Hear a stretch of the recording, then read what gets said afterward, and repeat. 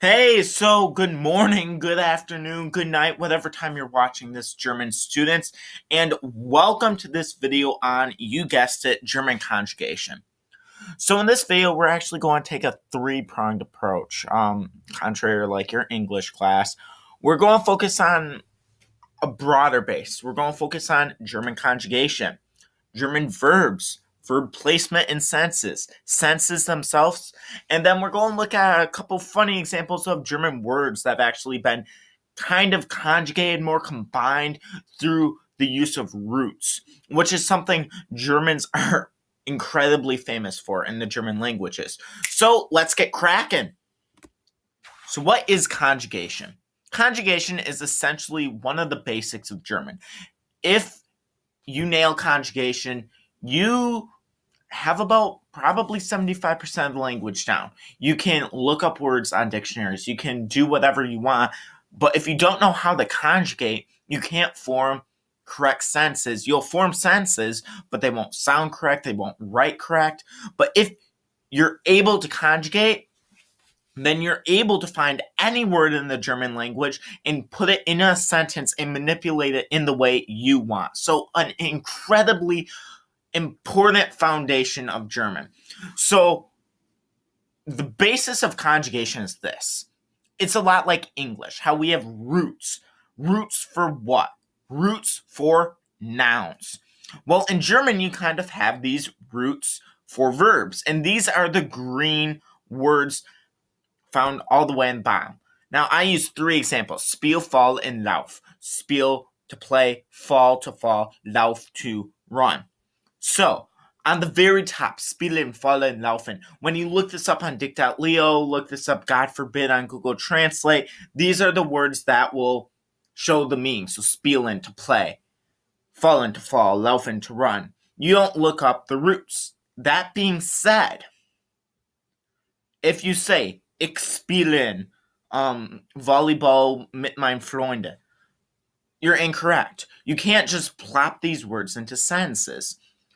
That requires conjugation. And the way you do this is by cutting off the last two letters of the word and finding that root. So just as in English we have prefixes beforehand and suffixes afterward, and then you have the root, so too in German. So on that second row, we have gespielen and gelaufen. So to your right and your left. That's in the past perfect, a type of past tense.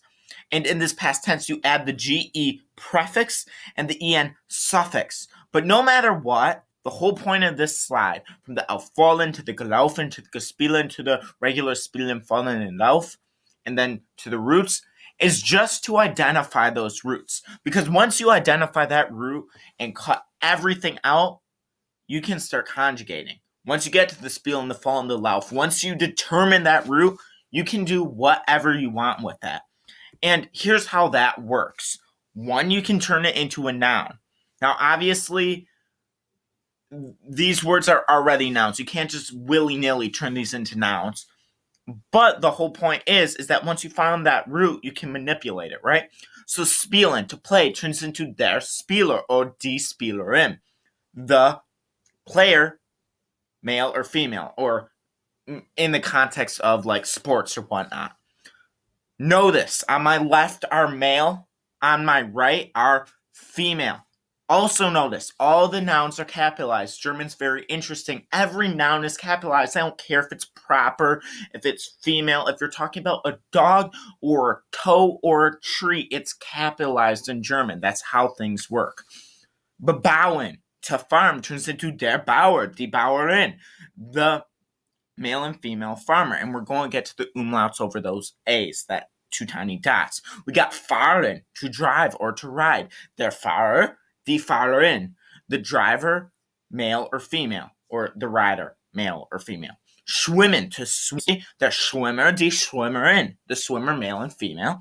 Kochen, to cook, der Cook, die Cookin. Again, we'll get to the umlauts afterward, the male or female. Cook, and laufen, to run, der Laufer, die Lauferin, the male or female runner.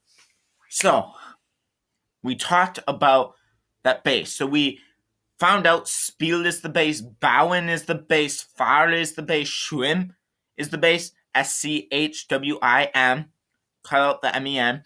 Cook is the base.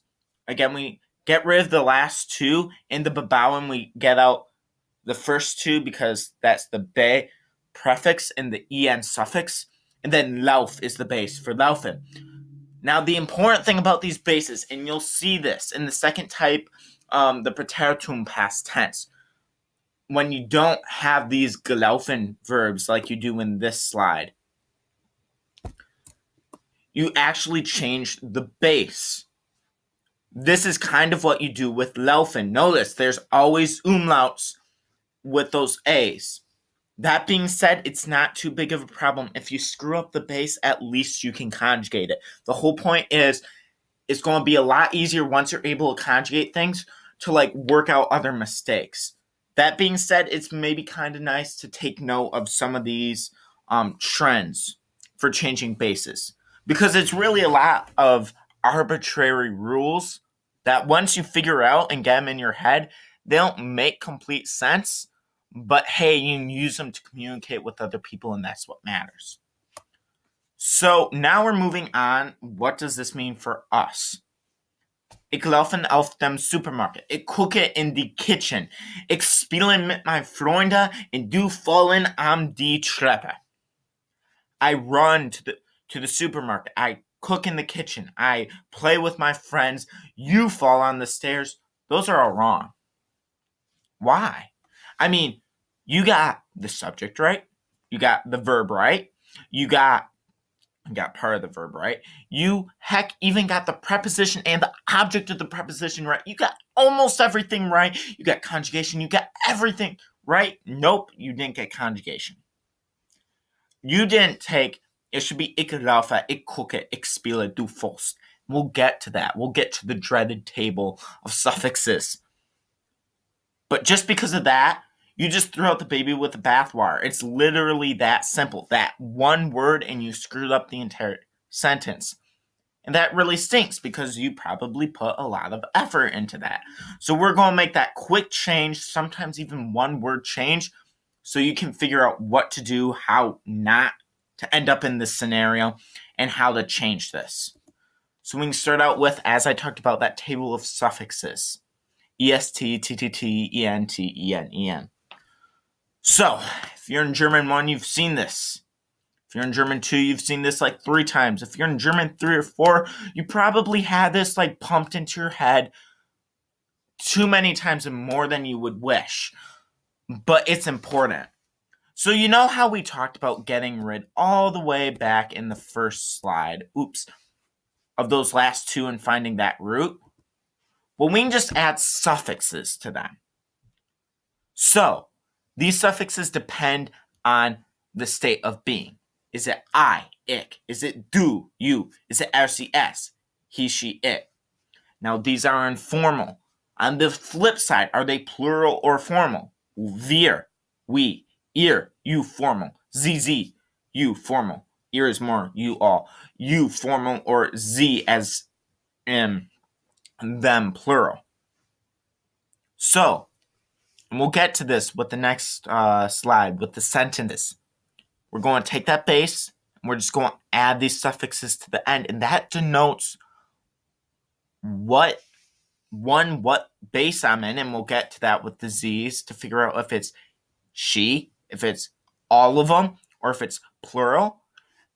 And just for you to have that peace of mind knowing you got that sentence right.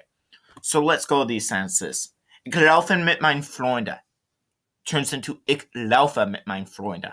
Now, technically what I did is I took out the en and add an e. But really, it's just a 1-letter word change. That's how simple it is. Du fahren auf das Supermarkt turns into du fahrst aus der Supermarkt. Took that st to replace the en. Now, important, I changed the base. Here's a quick thing. If you go to Google and you turn into spell check, you can actually program it different languages. So I have a spell check for German. Helps a lot with bases. Once you get the conjugation down, you can start memorizing those bases and understand what's in there, then you're in a golden place. But until then, the spell check can help a lot. Sie fallen an die Treppen turns into Sie fallen an den Treppen. Now, why did I put that one in there? Because this shows the importance of conjugated verbs. Because with Sie, I don't know if I'm talking about you, or you plural, or she. I don't know if I'm talking about multiple people, or you formal and I'm like er or damin, or I'm talking about she as in another person. But because of the en, I know I'm either talking about plural or a formal person. And because of that, and through context clues, I can nail that sense. This is how important this is to the German language. That simple, just 2 words. And we can already, with context clues, kind of determine what we're talking about. So in the next slide, yes, but wait, root words aren't for verbs only. We're going to take a silent detour. You know how I talked about how conjugating is kind of a very German thing? If you've ever been on a German forum and you're talking about the strengths of the language, and everybody brings up how freakishly long some German words are, or how Germans just love to add words together to transmit in one word an idea what somebody speaking Spanish or French couldn't transmit in 20. This is how it works. So just like it's similar lines to how we find roots in nouns, Germans find roots in words. So Hauptbahnhof. I don't know if you've heard this. If you're in level 2, you've heard this with the Conjugation, the hostel project. Haupt, main, Bahn, train like Zug, or Zug. Hof, place or court. Main train station. You just take those 3 different verbs, main, train, place, or center, and add them together. Hand, shoe, literally hand, shoe means glove. Then my favorite, it's kind of the German mentality thing like Schadenfreude, Zeitgeist. Zeit, time, Geist, mindset. So it's your place and sense of time. Very, very interesting thing for punctual people like Germans. But really, again, these are just words that they found the base. They just clinked them together and created this entire idea and this mentality that we are still talking about today, obviously, as evidenced by this video.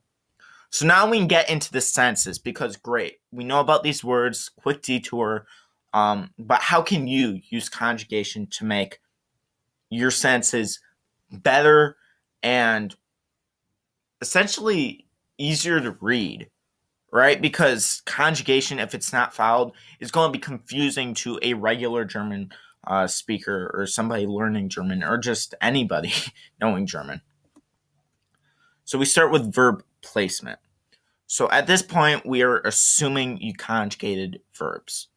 So we're starting with the simple Ich bin ein Berliner. We aren't going to go into if he's a donut or a Berliner, it doesn't matter. That green we see is the subject. It's I in this case. Second, läuft mit seiner Freude. It's he. Am Montag spiele ich Fußball mit meinen Freunden. It's I. 7 Tage auf 6 habe ich einen Termin mit meinen Arzt. It's I. That's the subject. Now notice the relationship between the blue, the verb, and the green, the subject. That blue never changes. So in the first 2 examples, it's always the second word. Now, if you notice, because these are getting more complex as we go on, am Montag spiele ich Fußball mit meinen Freunden. On Monday, I'm playing football with my friends. Now, my apologies, there should be an E after the minor. Whatever. Notice, spiel isn't the second word. No, but it's the second concept. Remember that a sense is an idea. And within a sense, especially when we throw in the uns and the coordinating conjunctions, we have multiple concepts that turn into one full-bodied, in-depth idea. So that's the point with these sentences. Simple ones. Ich bin ein Berliner. You have the ich, the subject, the bin, which is your verb, which in this case is a staying verb. Traditionally, you have 4 types of verbs. Verbs of placement, verbs of being are one of those types. And those are going to be the ich bin, du bist, er, sie, es ist, wir sind, ihr seid, sie, sie sind. That is why you memorize the poem, ich bin hier, du bist da, er ist in Amerika, wir sind groß, ihr seid klein, sie, sie sind. You're finding the relationship between those verbs of being and that subject. Now, the rest of them aren't. Laufte, to run, spiel, to play, habe, to have. The point is, and this was a longer way of saying it, got that first context, am Montag. Then the second, the verb. Then ich, the subject. Know this. No matter what place that verb is in, which is always going to be in second place, I'm putting that in quotations. It's an easy way to think of it. That subject can only be in first place or in third place. It has to be next to the verb. It has to be next to the verb. If you haven't gotten the trend, it has to be next to the verb. It just has to. Doesn't matter. Not necessarily. It just has to be next to the verb. So, if there's something before, if there's in English, essentially the am Montag and the 7 Tage Aufschluss, we'll get to that. That's an independent clause. If that's beforehand, and remember, Germans don't really do commas. We'll get to when they do. Then, if that's in first place, the verb's in second, subject has to be in third. Now, 7 Tage Aufschluss habe ich ein Termin mit mein Erst. We talked about the 7 Tage Aufschluss. 7 days from now, that's essentially your independent clause. I'm not going to put a comma there because Germans don't do commas there. They do the verb in second place. So 7 days from now, have I, because the I always needs, the subject always needs to be next to the verb, ein Termin mit mein Arzt. An appointment with my doctor. They don't have a word for doctor's appointments. They say appointment, Termin mit mein Arzt, with my doctor. So great. We found the relationship between verbs, subjects, and if we were feeling complicated, we can throw in an independent clause along the way, or an am Montag. Now, we can get even more complex, because really, we saw different types of sentences here. So, how about my 3 types of sentences? Simple, compound, complex. My simple. Ich bin ein Berliner. We talked about that. Verb, subject, adjective. Boom. That's a sentence. That is a sentence. It gains points on the AP test. It works in a journal.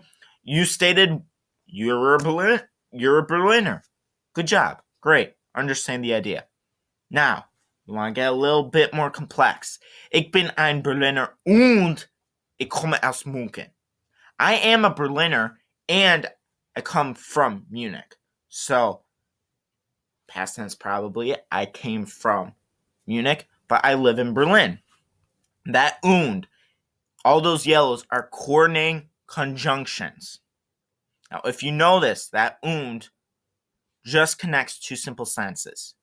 It just replaces a period, so that it's just like in English an and connecting 2 sentences. No verb changing, no nothing. You're golden. Now, how about my complex? Now, this is obviously, as the name describes it, the most complex version. Ich bin ein Berliner, and here's where those commas come in. Got that simple sense, weil ich für 40 Jahre in die Stadt wohnt.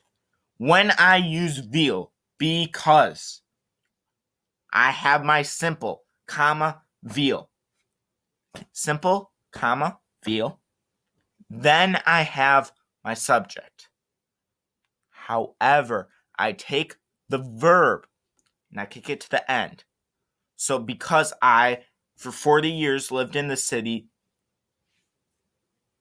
my bad.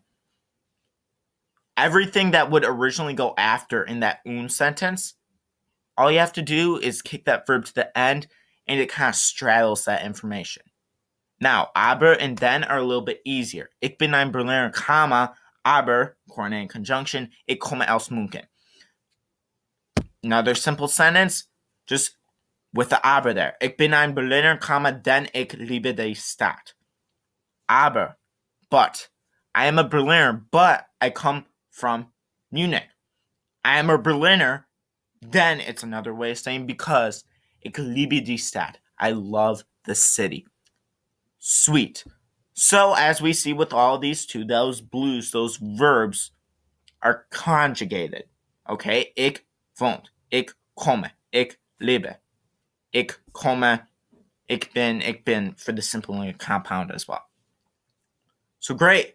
We've gone through conjunctions. We've gone through sentences. It's been a lot of information, but guys, I hope I really explained this as well as I could, but also show to you how simple this is. It's simple and it's easy and it's approachable. And once you get this, you are better off than you ever have been, and you're going to rock whatever you're doing next.